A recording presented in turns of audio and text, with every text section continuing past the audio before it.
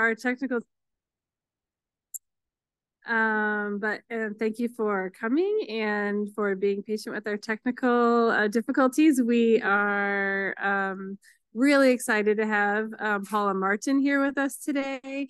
She, and I'm going to go ahead and introduce her. As you know, we are at the tail end of our Gender Equity and Ethics series.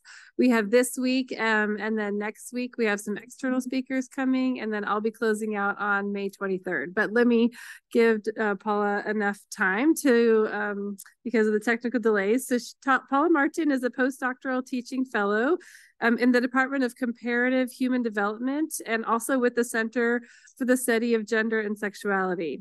Martin works across the fields of medical anthropology, science and technology studies, gender studies, and youth studies, investigating how gendered medical practices shape the way that young people's futures are imagined and enacted. Her current book project, called Practicing Gender,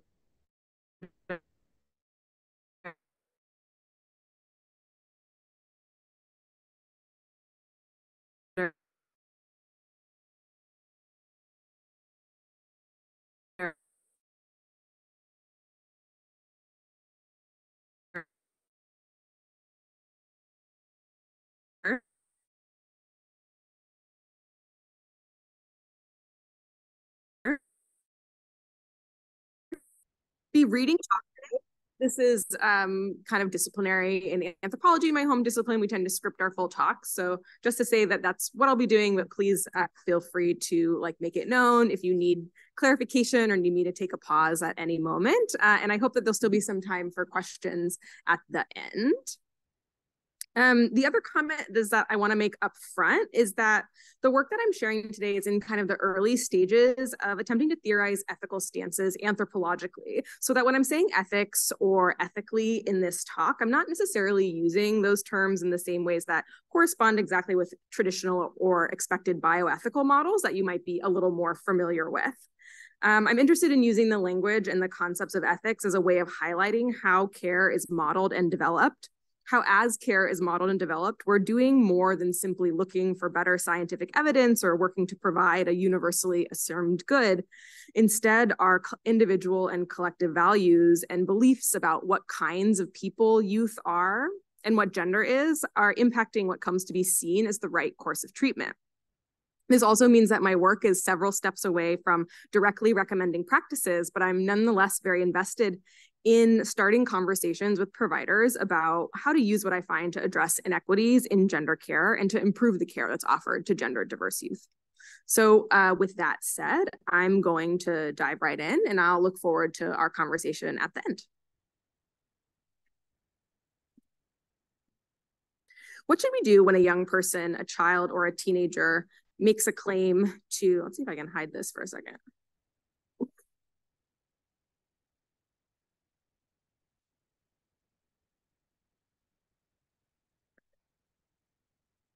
What should we do when a young person, a child, or a teenager makes a claim to a gender identity which is different from the one they were assigned at birth? This is the question that my talk today takes up, drawing on research with providers of gender-affirming care and the patients and the clients they serve. That claim might come, as it did in my research, in the form of a child delivering a recorded video to her parents, informing them she is a girl, not a boy, or when someone experiencing their first period finds, as Luke did, that it was just completely wrong. Parents may find this unsurprising based on their children's hobbies or habits, or it may feel abrupt, sudden, as some parents put it, just like another obsessive interest they thought their child would soon forget about. For some youth, it may be impossible to articulate until something just breaks. Gender-affirming care refers to practices, both social and medical, that aim to help a young person align their felt sense of gender with the gender they are perceived as. Part of what sets my work apart from others researching gender diversity is that it largely takes place among those who already agree that to answer the question, what should we do when a young person claims a gender identity other than the one they were assigned, is that for many youth, we likely should do something, and that something should be supportive.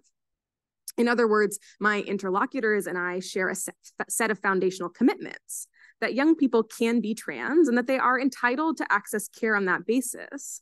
But this leaves out the perspectives of those who would argue against the possibility of trans youth at all or hope to invalidate trans identity itself. Yet even within the world of affirmative care, the question of what it is that should be done and when remains a problem I argue that is rooted in both the uncertainty of gender and the uncertainty of the future. Drawing on my fieldwork at one of the most prominent pediatric and adolescent gender clinics in the United States, I argue that within the field are two grounding logics which structure how care is provided and understood, that of prevention and that of potential. I use these terms to highlight the different epistemic and ethical orientations which characterize how providers, families, and young people themselves relate current desires for gendered intervention to an unknown future. My talk is going to progress in 4 parts today. In the first part, I'll describe what current practices of gender-affirming care look like, provide evidence for my fieldwork about that care and practice, and give a brief overview of the sites and methods of my project. In the second part, I'll turn toward a discussion of prevention and describe how 2 oppositional anticipated futures have come to dominate rhetoric around the risks and benefits of affirmative care. Part 3 will discuss the ethic of potential and share how some clinicians and youth justify care by directly orienting towards the possibilities of a good future, even as it remains uncertain. I'll then end with a brief discussion of what we might take away from my research in terms of implications for gender equity in the practice of medicine. By the end of the talk, I'll have provided some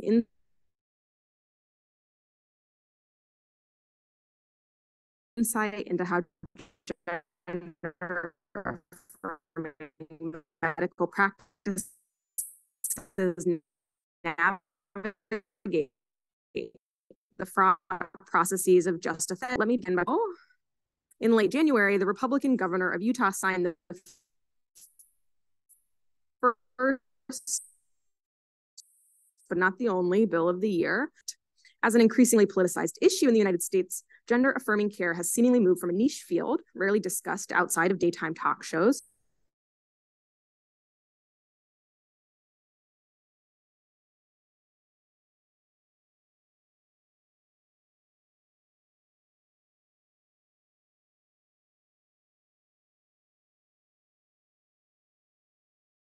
notions of bodily autonomy and the meaning of gender itself is being fought. Despite a popular feeling that this is a recent phenomena, scholars such as Jules Gill-Peterson have argued that trans young people played a central role in the historical development of the clinical notion of gender itself, combating narratives which position trans youth as new. Yet it is also true that transgender youth were not publicly identified as a specific population who needed a specific clinical protocol in the United States until the 1990s. Clinical practice in the United States draws most heavily from what is usually referred to as the Dutch model. This model originated in the Netherlands in the 1980s and soon became the standard approach to affirmative intervention before adulthood. In their original model, the first steps towards accessing medical intervention was psychological assessment, which at the time was, unsurprisingly, linked to highly normative understandings of binary gender. The goal of the assessment process was to distinguish between youth who would persist in their proclaimed gender identity from those who would desist or ultimately come to identify with the sex they were assigned at birth. Now, early studies of persistence and desistance have been vigorously contested on a number of grounds, which I'm not going to dig too deeply into at the moment. But the most important thing to take away, which I've sort of represented here in the image, is that there is this idea that some gender expansive youth will grow up to be trans adults and some will not. And that the distinction between those groups is foundational to how the field of youth-focused affirmative care has developed. What I argue is that the desire to continue separating youth along those lines and the difficulty in doing so is a large part of what shapes how the ethics of potential and prevention show up in the clinic. But before we get more into that, let's meet a patient. Riley walked down the hallway to Dr. M's office, accompanied by both of her parents, like many other 4-year-olds.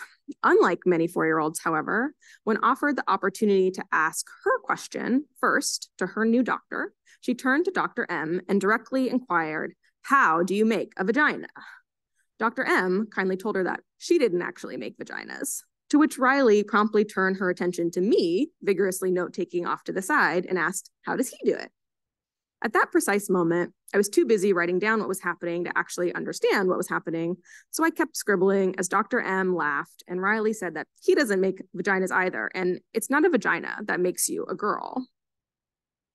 Riley's question and her desire is in many cases exactly what so many detractors of care find threatening: the possibility of irreversible intervention onto the body of a child based upon nothing but a child's expressed desire and eventually a clinical opinion.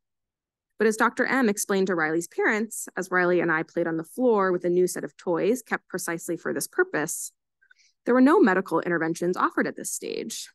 The only changes that one might pursue were things these parents had already done: shifts in hairstyle, name, and clothing, these important but malleable signals of gender, the ones which Riley had used to mark me incorrectly as a boy. So in this case, the answer to the question, what should we do with a child who's making a claim to a gender they were not assigned at birth, from the affirmative perspective, is to allow her to make these changes, which for 4-year-olds often means very binary choices in clothing and activities and strong desires to keep things categorized as boy things or girl things. But even for supportive parents and children with clearly verbalized desires, decisions often start to feel more complex once medical interventions enter the picture.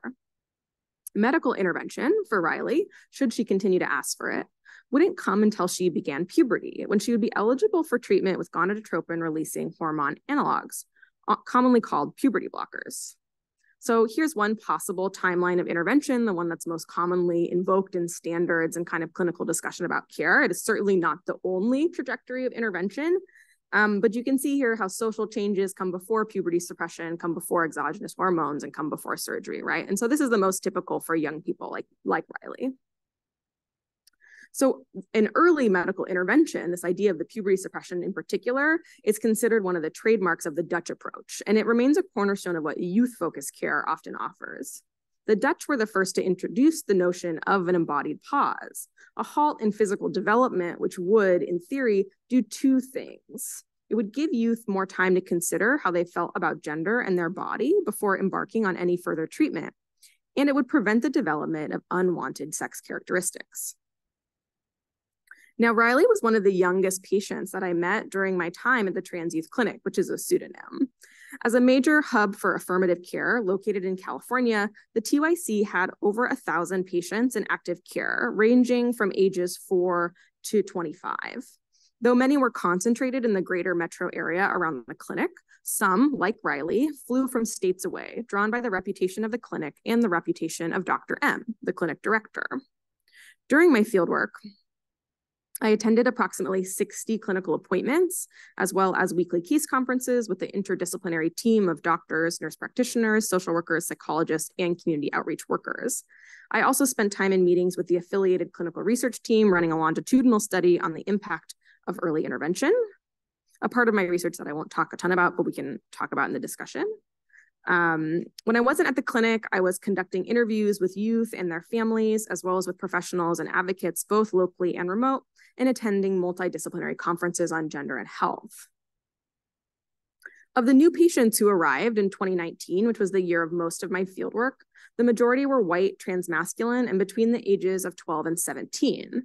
This skewing towards a more privileged youth undoubtedly shapes the way that care practices are developed and utilized. I'm interested in understanding how care is provided to those who receive it and how those practices make evident some foundational truths about how youth and gender are conceptualized within the United States. But it's certainly true that many youth never make it to the clinic at all. And this is a critical problem that some other scholars, like the sociologist Travers, have taken up in recent years.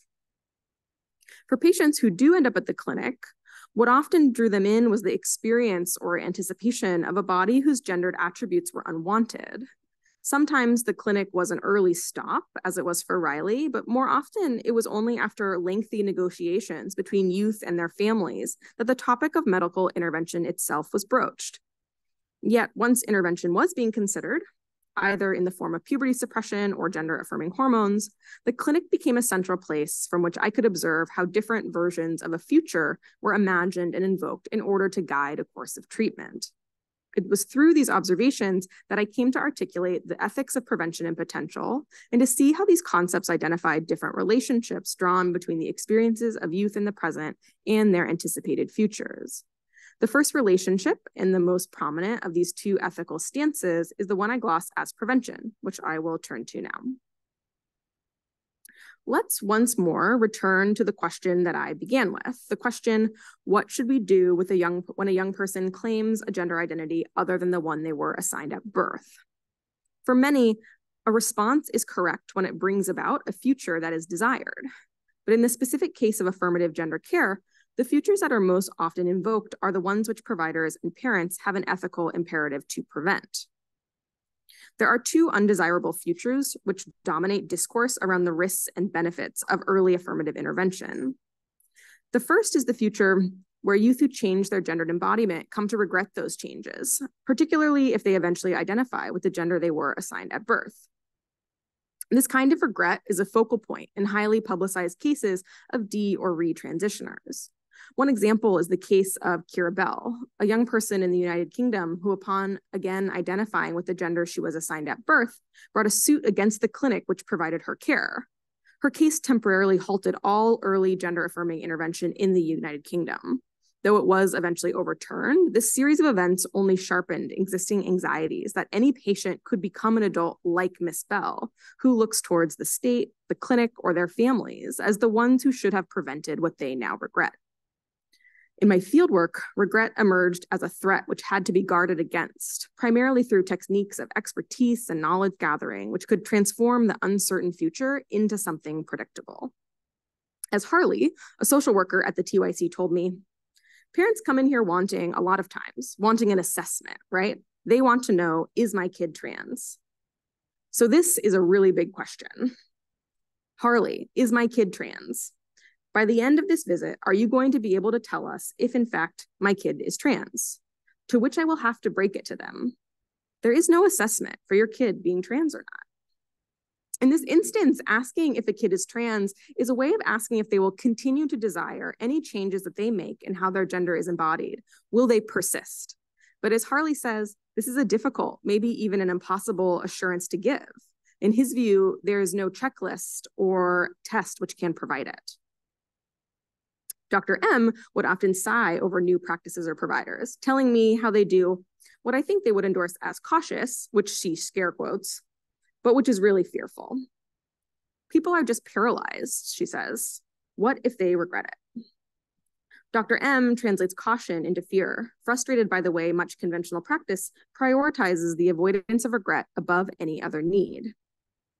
In many cases, future regret is rendered so catastrophic that the only other future outcome powerful enough to counter it is an even more disastrous one where youth who are prevented from accessing affirming care find their lives to be no longer bearable and die by suicide.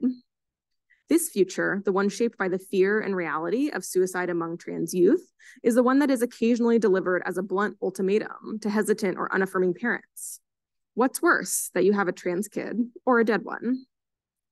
Highlighting the suicide rate among queer and trans youth, which according to some researchers is as high as 4 times the rate as a non-LGBTQ youth, has undeniable political and pragmatic significance. Nonetheless, what I suggest is that relying on suicide prevention as the primary justification for providing gender-affirming care only reproduces the same logic of prevention, which results on the fixation on regret.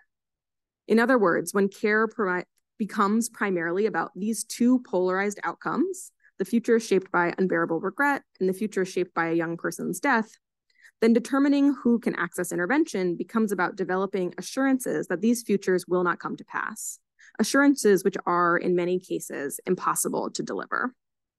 Gender care itself then becomes about predictive capacity and epistemic authority, neither of which are often held by young people themselves. Another way to understand the difficulty of grounding the ethics of intervention in prevention is to contextualize it within the scholarship on risk, particularly risk as it is theorized in the social sciences. In a broad sense, risk has been conceptualized as a primary characteristic of social life, attended by an ever-proliferating set of predictive technologies that simultaneously provide increasing amounts of data and heighten our awareness of that which we do not know, or even worse, might not know that we do not know. For example, Joe Dumit has described health in the United States as defined by this double insecurity. never being sure enough about the future, always being at risk, and never knowing enough about what you could and should do. In this way, gender-affirming care is not exceptional, but rather a case which profoundly illustrates the ways that contemporary medical practices must account for that which was never quite knowable. But what sets gender-affirming care apart from many other medical practices is the uniqueness of gender identity itself, the difficulty in operationalizing gender within the clinic, particularly in the era when diagnoses no longer directly attempt to reinforce a normative gender binary, but instead to treat the feelings of distress that can emerge from inhabiting a gendered body in a gendered world. Harley was not the only one to talk with me about how parents look towards clinical experts to validate their children's experiences. Young people also described how their parents hoped clinicians could assuage any of their fears about future regret. Jonathan was 13 when we first spoke at length, in a private room of a public library in his suburban hometown. He sighed when he told me about his father who didn't want me to start anything. According to Jonathan, his father had remained skeptical about his identity until his dad talked to Jonathan's own therapist. Although Jonathan found this upsetting, he also sympathized with what he imagined his father going through. I mean, I understand it, honestly, he told me. You're worried about your kid. You think you don't want them to make like the wrong decision. You don't want them to be affected later in life.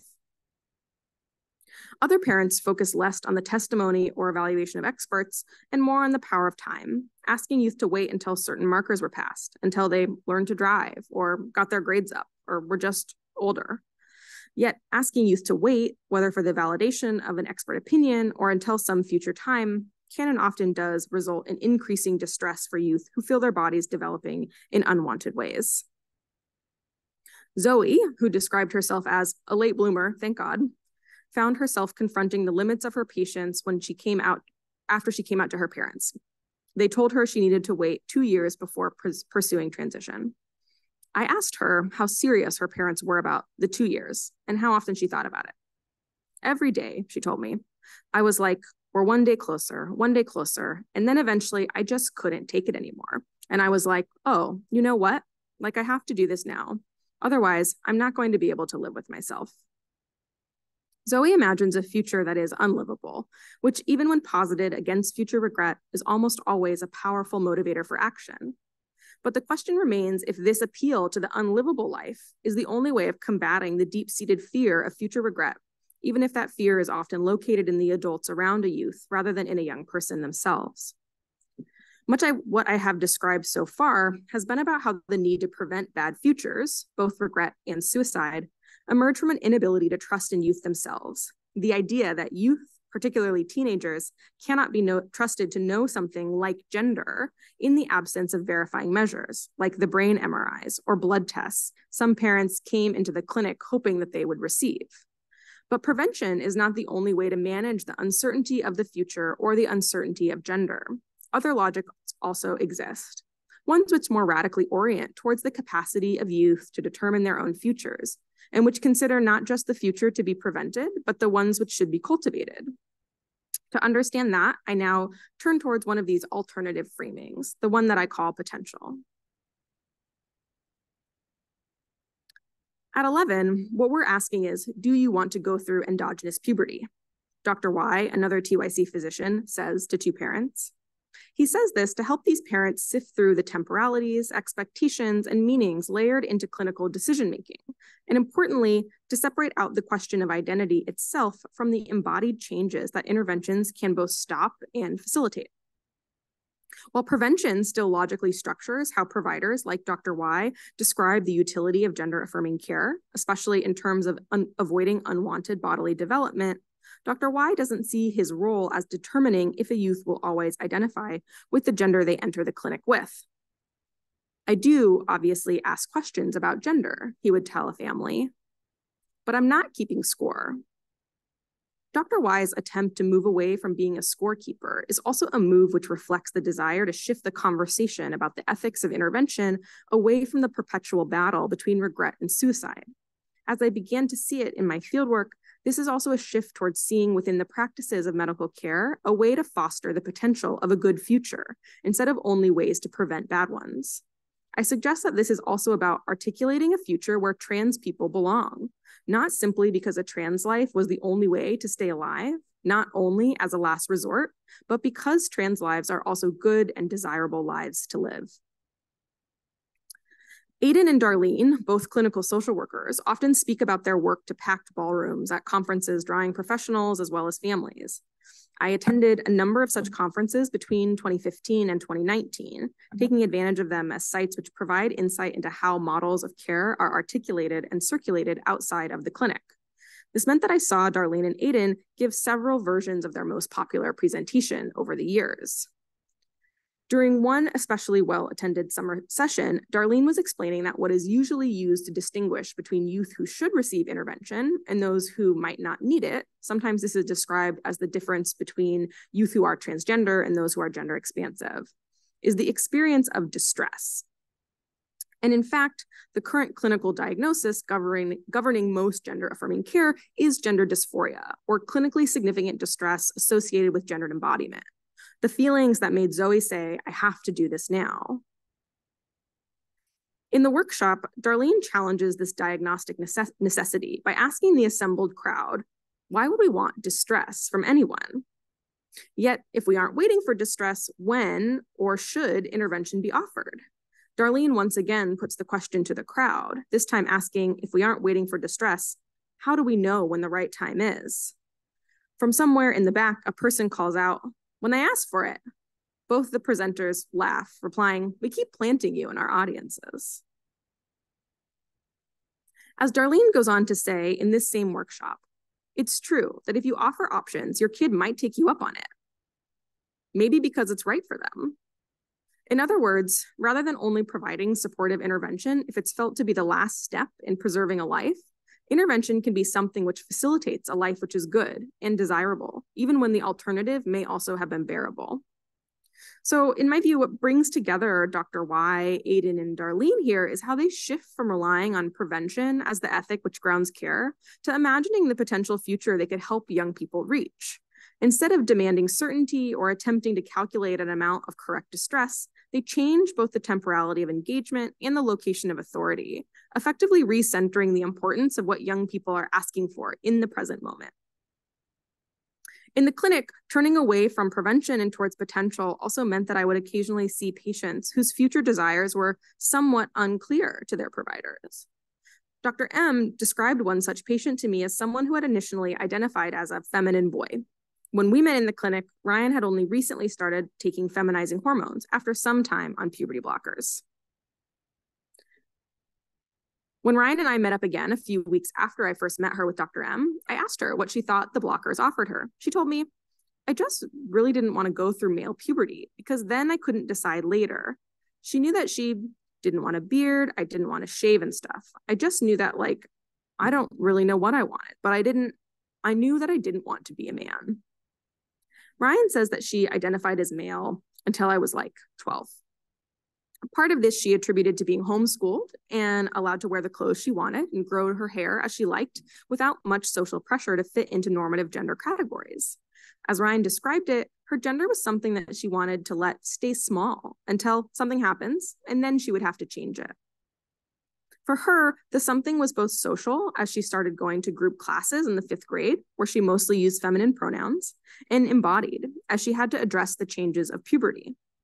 When Ryan started high school, she was generally undisclosed, a possibility enabled in part because of her early access to care. Her ability to determine when and how she might share her trans identity is a power granted to her in part by a treatment logic that both recognized and valued her potential, even in the absence of a strong claim on a specific gender identity. In other words, Ryan wasn't prevented from accessing intervention until she either performed a level of certainty, which would assuage the concerns about regret in the adults around her, or until she was so distressed she didn't think that life was bearable if she couldn't begin to transition. Now, it might seem that potential here is linked to what proponents of puberty blocking in particular have named as its reversible nature. The fact that as an intervention, it offers primarily impermanent effects on the body. But this is not exactly my claim for a few reasons. First, because irreversibility itself fails to encompass what actually happens when pubertal development is forestalled. Because as with any other aspect of life, you can't ever go backwards. Every experience, every embodied action contributes to a young person's capacity to both envision and reach a future that they desire. Second, potential itself, as I see it, is useful as a logic and as an ethic because it can help facilitate ways of seeing future outcomes outside of the mutually exclusive options of regret, suicide, or permanent trans identity. That is, it provides a conceptual frame for understanding the value of providing care now, even absent a guarantee of future outcomes, which is not limited to the fantasy of reversibility. For example, as Amy, a clinical psychologist working outside of the TYC, put it, why would you hold somebody back when they could live a full life right now in their gender? Amy references here the way that access to gender-affirming care is chronopolitical, to borrow from the queer theorist Elizabeth Freeman, a term that Freeman uses to reference how some groups have their needs and freedoms deferred or snatched away, and some don't. Here, Amy points to how asking youth to defer the process of transition is, in some ways, to ask them to defer their processes of living. Amy nonetheless acknowledges the power of regret, saying, I know, the refrain is, but what if they change their mind? That is the refrain, I reply. So what I say, first of all, is that we can't predict that won't happen. We try to be very careful that this is a long-term decision. That is, that there is a vision into the future and a real understanding of the present, but we cannot guarantee it. If they were to change their mind, then we would help them in the next gender iteration. There is nothing tragic that will have happened as long as they have the social supports to do it and the understanding that gender pathways are lifelong and they can change. So by saying this, Amy reframes the way that gender transition is understood as a singular event and transforms regret into something which, even should it occur, might not be something tragic, but just additional information which someone can then adapt to. As another young person, Caleb, discussed it with me, the possibility of regret in his future, the regret his parents were extremely attentive to, didn't feel like the right framing. You know, he told me, I'm not going to look at it as more of a regret. Instead, as he imagines looking back on his life from 20 years into the future, he says he's going to look at it like, at 18, I at least did something that I thought was going to make me happy, and I did it. And if I love it in 20 years and I'm still doing it, then it's my happiness that I live with. Caleb refuses the chronopolitical imperative to defer his happiness out of fear, and instead reasserts what he sees as the potential of a good life, both in the future and in the present. And what I want to draw attention to is the way that by doing so, Caleb inevitably shapes his future towards the one he desires, while remaining open to the fact that some of his desires may change. The future may be uncertain, but it is also his future and his happiness. So the medical anthropologist Anne-Marie Moll has argued that the essential question of medicine is no longer the one that Foucault identified as, where does it hurt? But instead the question, what is your problem? Within the context of the adolescent gender clinic, the question of what about the experience of gender is or could be a problem is tied up with the way that youth are imagined to move towards the unknown future. What I have described today are two distinguishable ethical orientations towards that unknown future, that of prevention and that of potential. While prevention logics determine the actions of now based upon the future which is anticipated as harmful, logics of potential acknowledge the radical uncertainty of the future and attempt to provide support which can enable youth to meet their futures, whatever they look like. What I argue is that despite the very real needs to attend to the ways that future harms can be prevented, such a perspective can also limit the ways that young people are able to advocate for their own present needs. So to conclude, I want to pose three major concerns from kind of the broader gender equity standpoint that we should have, especially given the current wave of legislation attempting to prevent youth and families from accessing affirming care happening in states all across the US. The first is just to simply underscore that denying affirmative care creates and contributes to massive inequities between transgender and cisgender youth. I haven't spent much time today dwelling on the existing research that shows how affirmative care, which is supported by every major medical body in the United States, goes a long way in reducing the differences in rates of negative health outcomes between cisgender and transgender youth. But I do want to be explicit that denying access to this care is undeniably harmful. Gender identity and expression has long been considered a human right, and denying youth access to interventions that enable their gender identity and expression is without a doubt an infringement upon those rights. Considering this truth, though, there are many who still hesitate to feel that they are able to provide the kind of care that youth are looking for. So I'll end with two open-ended questions that I hope help to illustrate the ways that simply going about care as usual generally supports cisgender youth differently than transgender youth, and thus can be inequitable. So these questions are, first, are expectations for trans youth matched by expectations for their cisgender counterparts, considering interventions around puberty in particular? And when is non-intervention actually cisgender affirming rather than neutral? And I think that both of these questions help to get at the ways that bias against trans lives and trans youth can show up in the process of making clinical decisions, and are places that I suggest that providers might begin to extend or deepen their own thinking about what it means to provide care in a way that responds to the needs of gender diverse youth and which actively values their existence. So I'll end there. I'll put this slide back up with the CME code for you all, and I think that leaves us a little bit of time for questions. We do have some time for questions. Thank you so much for that, Paula. Yeah.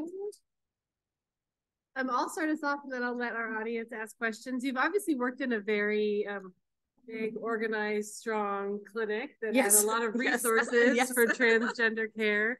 And, you know, as we are starting our journey at University of Chicago, you have obviously seen a very strong clinic. Can you just tell us what that looked like, the structure of it, and what tips from watching that, you know, be developed, you know, being in that clinic, could you give us as we start our journey? Yeah, I can. Well, I don't know how right on the nose is, but here's something interesting that I have noticed about doing this work in a while is that in a lot of adolescent clinics, they seem to be oriented around one of two dominant models. One is the endocrine model, where there's a lot of relationships with people doing disorders of sex development or intersex research and training, right? That's really sees affirmative care as about the endocrine system. The other is the public health model that comes from the fact that there are a number of experts doing this care who are doing HIV prevention work first. And then in their work doing HIV and AIDS care, they met more trans youth, and they realized that there was no reason to limit people from accessing that care, especially when they were towards the end of their life. And I think that there is, you know, one of the differences between those kinds of clinics who emerge from those models is that the folks who fall more into the public health model tend to be, in my experience, tend to be filled with providers who really focus on seeing young people as complete patients, who don't need to sort of isolate gender care to endocrinology or to psychology, right? But instead say that as a pediatrician or as an adolescent medicine doctor, I deal with young people in their real kind of complete identity all the time. And so as instead of developing expertise that involves outsourcing care, we're going to develop our capacity internally to see gender just as one more component of a young person that we're actually already treating, because we're already providing sexual and reproductive health, and sexuality, right, has to do with gender identity of the person as well and who they're relating to. So I think one thing that makes those programs, you know, I think they can be a bit more aligned with some, what I would say is the more radical sort of forward thinking models, is that they want to just see gender identity as one more part of a young person and not something that sort of they're going to offshoot to somebody else. Does that make sense? Yeah. So more preventative primary care, and not preventative, but more primary care. Absolutely. Care, go see an endocrinologist to deal with this gender issue that you have. Especially because the actual medical need tends to be something which is, for most patients, is going to be really easily managed by primary care, is actually not going to be very complicated, and is going to fit right into what you would expect to see from any other sort of adolescent, right? You're not going to, there's very little specialized medical knowledge, I would say, or that's how a lot of these providers would say. It's much more about growing a comfort and a capacity to see gender diverse people as people who are just like coming to you asking for their needs to be met, and you're going to try to work with them on what that means. Yeah, wonderful. Yeah. Aurora. Thank you. That was excellent stories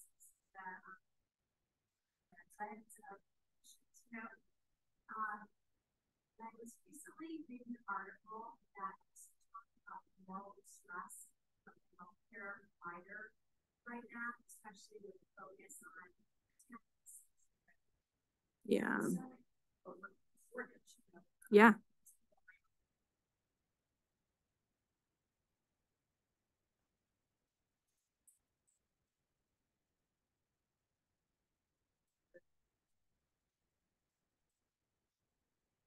Yeah.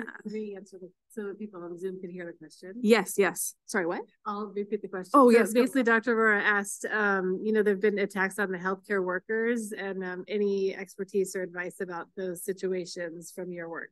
Yeah.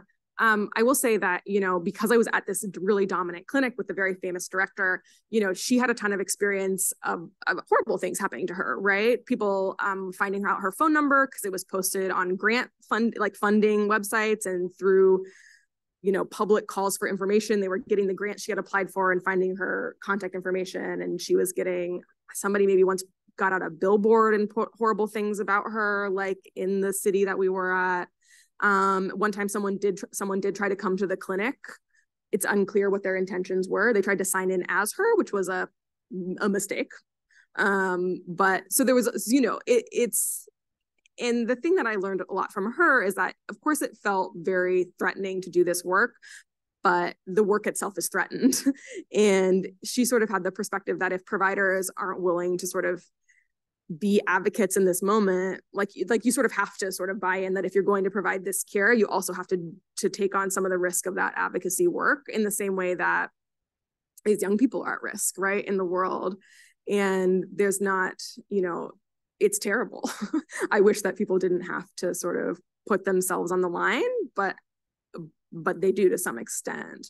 And that I think instead of just trying to skirt around it, trying to meet that head on was more successful for them, right? To feel like they were collectively behind the fact that they were doing this work, right? To feel like there was a shared commitment within the clinic, right? To participate in conferences, to have networks with other providers right across the US who are doing advocacy work, and to be recognized for your work by the community itself too, right? Went a long way. But it certainly is difficult, right? And I think it's difficult in the same way that it's difficult for abortion providers, in the same way that it's difficult for people, people who are providing HIV and AIDS care at some point in time, right? There's a couple questions here. Yes, sure, please. So one was, can you expand on the issues around fertility preservation in GAMST, the expense and the challenge for the teen to anticipate their 30-year-old self's interest in having kids? Yeah, I have a lot of thoughts on this. One is that this idea, I think there's a bit of a mistaken premise that you can also promise anybody that they will have fertility in 30 years. First of all, so this kind of gets back to this question, are the expectations that we're having for cisgender youth and trans youth the same, right? Like the idea that we wouldn't sort of be able to tell a cisgender youth that they will definitely be able to have biological children. I'm in my 30s. I have plenty of friends who desperately want to be parents and are simply uncoupled and don't have children, right? Or have had infertility struggles or have become queer later in life, right? So to say that this is like, people are really marking it as a unique problem for trans youth. And I think that needs to be deconstructed a little bit. And then the other thing is to simply say that, there are many decisions that young people make that have forever lifelong impacts, right? Consider we are at the University of Chicago, right? It is going to change a young person's life if they get an education at the University of Chicago versus somewhere else in many ways, because of the institution, because of the amount of debt that you might have to take on, right? And yet we allow young people to make these kinds of decisions, despite the fact that we cannot say that in 30 years, you won't regret that you didn't go to a different college, right? Or that your parents didn't move somewhere with a better education system for you to go to a better high school so you could get into that college, right? So I think that this kind of is a bit myopic, the focus on fertility as an ultimate good that needs to be preserved. And I think there's a lot that people doing gender affirming care can also learn from people doing reproductive health care, right? And preserving, again, access to abortion and things like that, where we can say, who are we trying to treat? Are we trying to treat sort of you as a person who is a potential producer of other generations, or you as the person who exists here with me today, right? And I think asking young people to sort of put their lives on hold based on this idea is problematic. Yeah. At the same time, I would love to see them develop. I mean, there's really interesting science going on right now. And my next project is actually going to be largely about fertility. So this is like, I'm very interested both in the conversations and in the technologies that they're developing, which are coming out of, pediatric treatment of pediatric cancers, right, where they have to deal with fertility preservation at also kind of a developmentally disrupted age. So they're trying to figure out what of those interventions can be adapted for use among trans kids. And there's some evidence that if that young people can go on a course of hormones to really have kind of a short puberty of their natal puberty in order to potentially bank gametes. But, you know, it's a little dicey about how it'll work out in the end. Yeah, Dr. Burnett.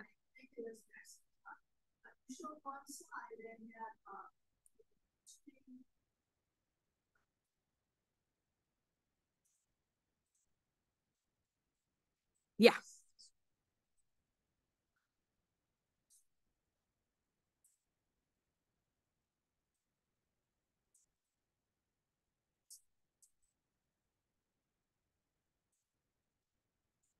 Yeah.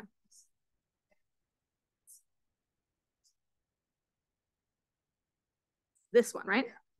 Yeah, so this is a big, this persistence, desistance distinction is a historical one, and it's very contested because at some point there was a bunch of research. Most of this came from Kenneth Zucker's clinic in Canada, which was actually shut down a few years ago from largely community pushback because of the kind of care he was offering.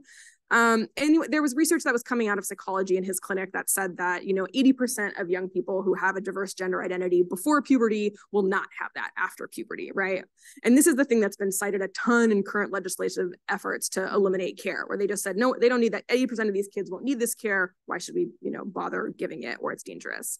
Some of the big pushback against how that statistic was constructed has to do with the fact that because of the time period that it was being developed, many people were bringing to the idea is that many people were bringing their kids to the clinic that you would not bring to the clinic today, right? Because they had a little bit of gender diversity. Maybe they had a little bit of atypical gender play, right? Or they didn't really like to play with their brothers outside in mean ways. And so they thought, this is so concerning, right? And that now, because there's more acceptance in some senses of gender diverse behaviors, people who actually come to the clinic asking for medical care are much more likely to be aligned with this group that is actually going to persist, right? And the other thing is this question about whether or not, that I'm sort of interested in, is whether or not we should be always motivated to say that if it's possible for you to live a cisgender life, then you should, rather than saying, actually, a trans life is also a good and valuable life. And if you're on the fence, if you could go either way as a young person, why are we always pushing you away from being trans, right? That actually that comes from a more transphobic view of the world that says that that life is always going to be worse, right? And so if we move away from that question so much and instead, you know, allow young people more options. The other thing that I learned that like maybe we also see things a little bit differently, right? But that this kind of always trying to predict outcomes is really challenging. Also because like, right now, the research, you know, there is a ton of research happening right now that's more focused on this question, this like predictive capacity to say how many people are going to stay in this identity. But that kind of like people like the psychologist that I call Amy here, right, who really wants to build this idea that even if you offer supportive intervention and something's changed, that doesn't have to be a failure, right? Instead, what you did was you met that young person where they were at that time, and they may have needed that in order to get to where they're going next. And there are increasingly more stories of adults who might talk about their own experience like that, right? Who, even if they don't stay with the gender they transition to be, they may have said, you know, it was really necessary for me to have that experience. Like I learned a lot about myself, and I also like got to have this kind of this way of being in the world that was different. And that desire was not going to go away until I experienced it, right? This idea that we can't always abstract ourselves, right, into the future. We have to live our way to it. And there's one thing I was going to say about that, and now I have forgotten. Let me just ask this one last question from the Zoom. It's a little bit of a comment, but I think it reflects on one of these slides. Is great presentation. It seems to me that healthcare providers might want to avoid the future regret too, regretting having provided care, for example, surgery that they provided before. I think basically saying like regretting not engaging with the patient, perhaps. I don't know if there's any such thing as like future regret for providers, not future regret for parents. And certainly, I mean, I think providers and again, rightfully so, right? Providers have immense amount of responsibility for the care that they offer, right? And so there's a bunch of concern about whether or not you're going to contribute to regret or whether you are going to regret something, right?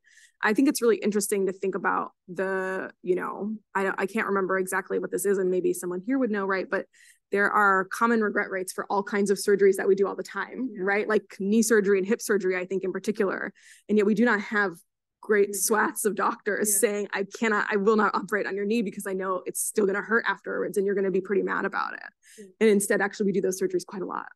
So again, the question is to continue to say, in what ways are the expectations that we hold gender affirming care and gender diverse young people to very different than other sorts of situations that actually have a lot of similarity. Yeah, that's the one takeaway I took from your talk. Yeah, it's like how different we're treating it than any other thing that right. We're going to desensationalize it a bit, which takes a lot of work.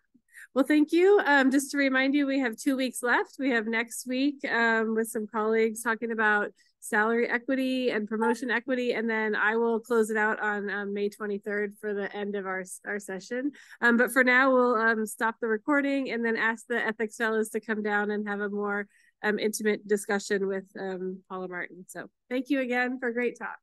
Thanks.